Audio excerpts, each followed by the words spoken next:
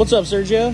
Alright, so today we got some connecting rods that we're pin fitting. I'm going to show you the importance of this kind of stuff. I mean, this is a set of Cali's Ultras, I-beams, over $2,000 set of rods, right?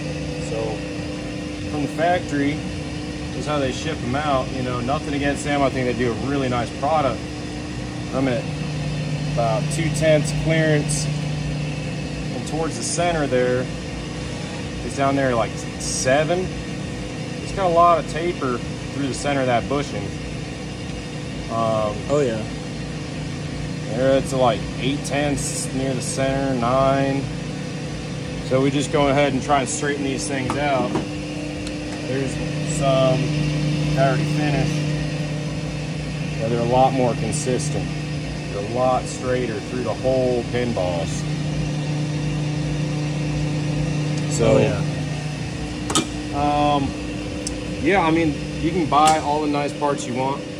They still need to be fitted right. Doesn't matter, you know, luckily they give you enough material where it cleans up fine. They give you material to clean it up. Same thing with your pistons. But you can't just take stuff out of the box and slap it together. Or you could run into some problems. Yeah, that's not the right way to do things. With a real bespoke motor, right, every single part is looked through on a second step. Don't just trust all the manufacturers. We make sure everything is to our specification before we assemble something, right? Yeah, absolutely. I mean, yeah, it does take off the coating, but you end up with a really nice finish in there, in the pin bores. Oh yeah.